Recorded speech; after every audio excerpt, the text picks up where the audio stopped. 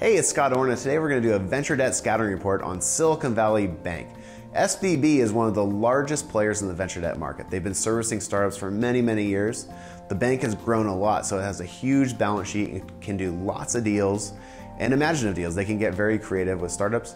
They typically are very inexpensive. They have low interest rates and low warrant coverage, which is awesome for the startup.